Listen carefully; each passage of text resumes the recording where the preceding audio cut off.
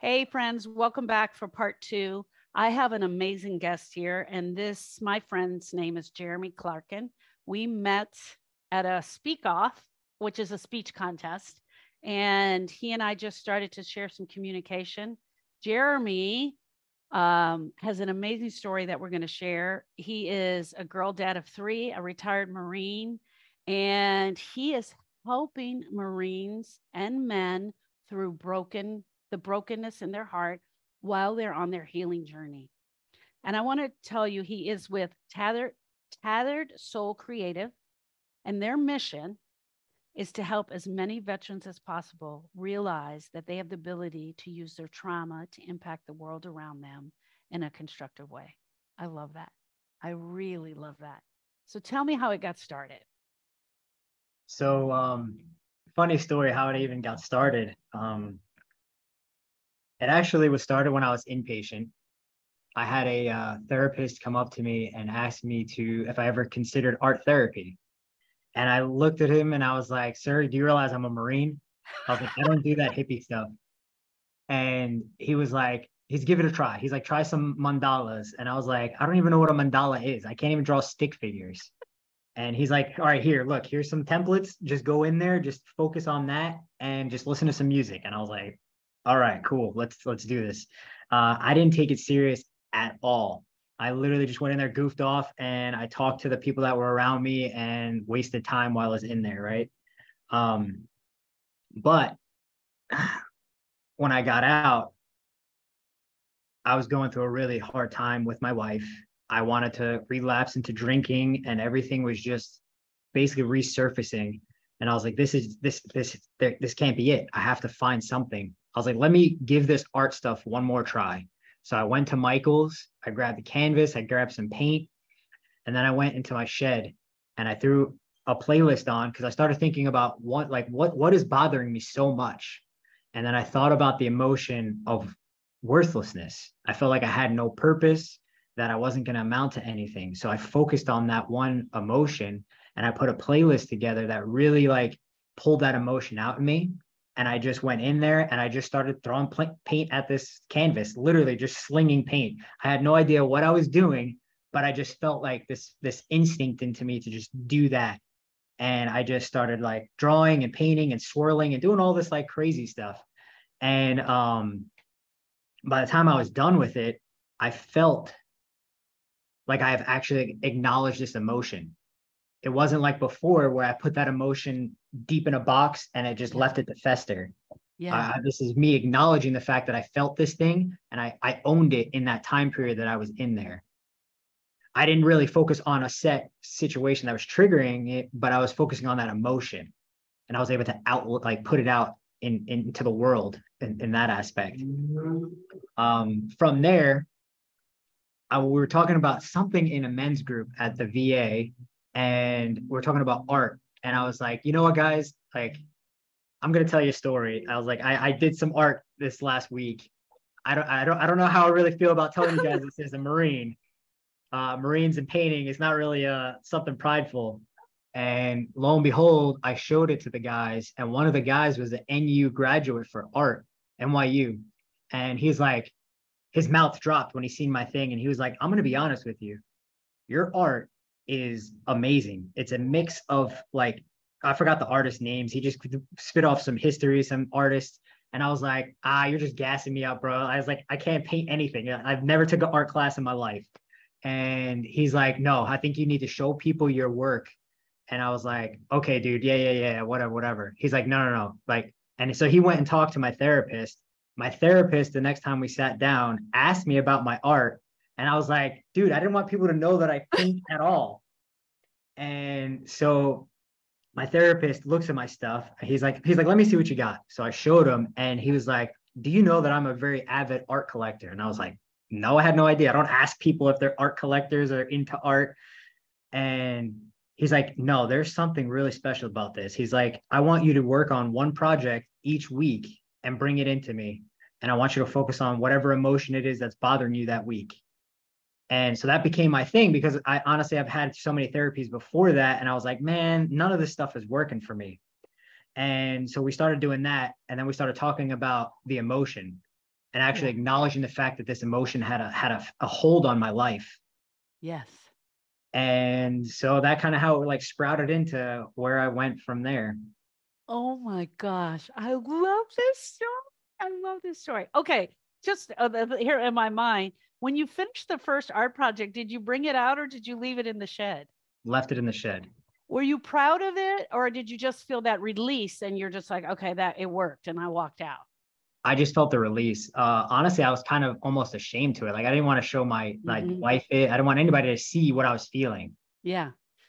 And do you still own that project? You still own that piece? No, I actually sold that piece. Wow. Oh my gosh. Okay. So one of the things that I think I've shared with you in our story is that you heard me share in my story is that Austin drowned, but then Donovan died 10 years later, my sister's second son. And one of the things that I noticed about her is this reluctance to heal and do any of the healing work. And so then I took a deeper dive into the grieving process, even though we were already teaching grieving. And one of the things that I teach now, and it came out about Donovan dying, is that we resist feeling negative emotions. It's human nature. We resist feeling negative emotion. And the emotion you said you were feeling in there was unworthy, correct? And so hopelessness. And so one of the things that I teach is how to lean into an emotion. So that's what you did in your artwork. You leaned into that one emotion and you allowed it to come out of you. That is so beautiful. And you have a tool to do it with. Because most often what we'll do is we'll try to resist. I don't want to feel sad, let's say. So I'm not going to feel sad. You and I did the same thing. We went to the bottle, right? So we drank to make us feel better. Women will overshop. Men and women will get addicted to porn. We'll get into sex. We'll bite our nails. We'll use drugs. There's all these other things we're doing, all while going around not feeling that one simple emotion. So as you continued your artwork, you would just bring up the emotion and then you would paint it out, correct? Yes. So you would bring it out and then you would come up with some artwork from it. Yes. At some point, you decided this is a thing and I got to start sharing it. When did that point happen? Okay, friends, let's take a brief break right here. I want to share something with you. If you're grappling with the heavy weight of long-term grief, you know, the kind that feels like it's consuming every part of your life. And now that I say that, what grief doesn't feel like it's consuming every part of your life? I'm talking about the pain of losing someone you love that's affecting your zest for life, your energy, your relationships with your spouse, your parents, or your children. As a grief specialist, I want you to know that you're not alone on this healing journey. Grief can cast a long shadow, but there's a path for healing. There is a true path for healing. And I've designed something very special for you. I want you to take a look at you, the griever. My partner, Joy Renique of Celebrate Legacy, and I have curated a transformative 3-day retreat, especially for those who are suffering from grief after the loss of a loved one. Anyone trying to move towards healing. The best part is it is completely free.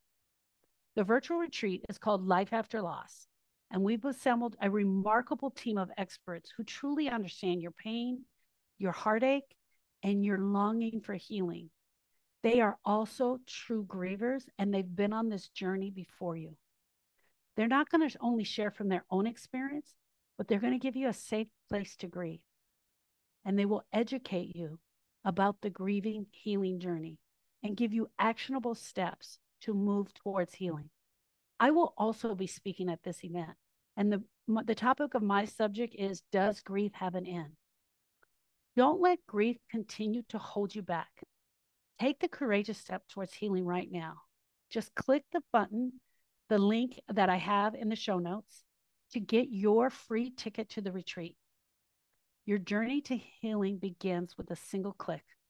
I can't wait to meet you virtually at the retreat, where together we'll take these first steps toward a brighter future. You can also head over to grieflegacy.net/retreat or click the link below in this podcast description to save your free tickets. Your path to healing is just a click away, my friend. So I guess I kind of was getting talked into it from these guys from the group, and they were like, you should really like share this stuff. And I was like, I don't even know. One, I don't like people to share it with, to do that at that time. Like I was very like, didn't want to be around anyone. And but I'd say one of my closest friends, his wife cheated on him at that time, and he caught them, and he was suicidal, and he was going through it. I stayed with him for 2 weeks, and I told him, I was like, look, brother, I want you to try something, because like, just try it for me. I was like, it worked for me, and I feel like it could work for you. And so I took him in there, and we went into his garage at that time, and just let him focus on an emotion, and he painted it. And then he's like, I want to be honest with you, man. This is the first time I'm acknowledging those feelings, and it feels good. And I was like, yeah, dude, it's hard. And I promise you, this isn't it. You're going to have to go back to this emotion again, or something of this that derives from this emotion, because you're opening Pandora's box at this point. Yeah. You're going to have to continue this process. And so he did. And he's like, and he'll send me like little snippets of like these little canvases or tiles that he makes. And he's like, brother, this has changed my life. And at that moment is when I realized that I had something and I needed to share with other people. Now you connect the music to it. That's Yes. not something that I use at all. I talk it out and show that I give them different aspects. Music is one of them that I give to use to processing the pain. Why the music? Tell me more about the music. So for me, the reason I chose music is because, one, it helps pull that emotion to the surface, especially when I had so many different emotions, but also it blocks out the voices that are popping in my brain. So now I'm focusing on the lyrics, and I hear these beats or whatever it is, and I'm focusing only on that emotion and just pouring it onto the canvas, painting my pain away. I love it. Oh my gosh, I love it. So what we also teach is that we know for a fact, if we were to lean into that emotion when it first happened, like let's say sadness, if I were to lean into it, and I literally tell people lean into it, the emotion would pass us in about a minute and a half. But we are so uncomfortable feeling those uncomfortable feelings that we push back against it. So instead of just letting it come through us in a minute and a half, we resist it for 5 days. And now we have 5 days more pain that we have to go through. So I love that you tie the music into it. I love that you have a tool that you're using. Okay, my next question is this. Do you think that it's like yourself that the men didn't want to say, I'm having these emotions. I don't want to feel these emotions. Is it the men that are resisting, do you think, more than anything? Because it's a not macho thing to feel emotions? I feel like for men, it's definitely more predominant, because that's what we're taught at such a young age, is that you don't show the emotions, you don't show pain, you man up, you suck it up. I feel like that's the biggest thing, but I feel that means we also bury it more. And by doing that, it explodes, and we have these imploding episodes, I like to call them. But I've seen it in women that do the same thing. They just shut off, but instead they become just stonewall. Yeah, I agree. I feel like I can touch women more because we do wear our emotions out, but it's also narrowing them down into the emotion that they're struggling with. How do you manage your emotions now? Do you continue your painting? Yes, absolutely. I still struggle. There's a lot, especially with anniversaries and death anniversaries, stuff like that is when it hits me the hardest. Painting is like my biggest go-to. There's times even still that when painting, I can't even sit down and paint, because it's too much overload for me. Yeah. Do you ever paint now? Do you paint in groups in your program? So you guys bring groups in, or you're just showing them how to do it solo by themselves? So I do both. I started off with doing solo. That way the people can have that more one-on-one, and they can actually like understand it and take it home with them and be able to do it in any capacity at home, even if it's just like on a piece of paper. That's how I started it off. But I do groups. But what I do is I kind of take the groups, but I separate them Yeah. from that group. Yeah. So that way they don't feel embarrassed from, or they don't feel like they have to like piggyback off of somebody else. Cause that happened a lot. We started to see is that people would piggyback off someone else's emotion instead of facing the fact of their own emotion. Right. And I can imagine, like, I mean, I could just see it because emotions have this energy, right? This energy. So if I'm like over here with anger and I'm painting anger and the next person is next to me is lonely, that they could collide with each other. Oh, yeah, definitely. I could see that happening. Okay. You and I in our other show talked about things that you're teaching your daughters now. Is emotional release one of the things that you talk about a lot now too? And have they ever done the painting? Yes. Emotional management, we like to call it. And Uh, yeah, we do. I haven't like there's times where I'll go in the studio and I'll just look at them and be like, it's your time. You guys want to go? And they're just like, yeah, let's go, let's go, let's go. And they'll come in and they'll just start doing their like little paintings that they do. And that's like our little bonding time, but it's also time for them to express how they're feeling too. yeah. And they love it. Oh my gosh, that is amazing. That's so worth the weight in gold. What okay, thank you for sharing that. I think I cut you off. I'm sorry. Tell me if you were going to give me directions on picking out my song list, what would that be? What would the directions be for me on that? So the way that I would normally do it is be like, okay, so what's the emotion that's bothering you the most? Like, what do you feel like is honestly just constantly popping in your head right now that's affecting you? I miss my girlfriend Sharon. Okay, so that feeling of like just Miss, missing someone and wanting that time. So now I would tell that person to make a playlist of things that remind you of that person, those moments that you spent together, and that you can also like if you hear that song, you immediately think of that person and play those songs while you're on this canvas and just let and pick 3 colors that represent her and put it on your canvas. Oh my God, that's amazing. That's absolutely amazing. I love it. I love it. Okay. I'm going to ask you to finish the sentence. If I could change one thing, it would be My reserve from sharing with everyone. oh, beautiful. Beautiful. Thank you. Okay. How can everybody find you that want to work with you? So right now I have the Tattered Soul Creative on Instagram. That's like the main thing that I have everyone kind of go through.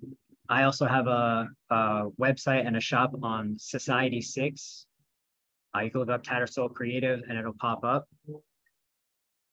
And then I have my email with my like business website that it's still working progress in that aspect. I haven't really put in much time into that as I should, but they can reach me and it sends an email directly to me. Perfect. All right, everyone. Everything that I have on Jeremy is going to be listed in the show notes below. You're going to have the link to his Instagram. I'm going to have his website on there and everything that you need to find Jeremy. And if you know someone that could really benefit from Jeremy's work, and I feel we all could, please do not hesitate to reach out to them. This is amazing, beautiful work. Everyone knows that my girlfriend Sharon died 6, 7 years ago, and I really miss her. And just hearing him giving me the advice on how to work with her, I think this would be a great, great project for you guys all to do. So, Jeremy, I want to say thank you so much for being our guest. Guys, if you haven't listened to part 1 of Jeremy's story, please listen to part 1.